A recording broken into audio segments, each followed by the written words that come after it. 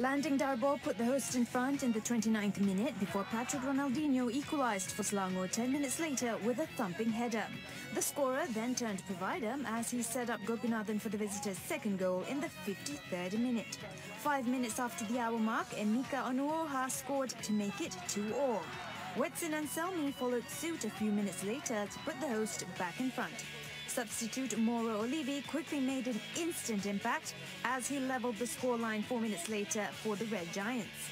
Olivi then struck again by scoring the winning goal in the 83rd minute after his weak shot went past the goalkeeper.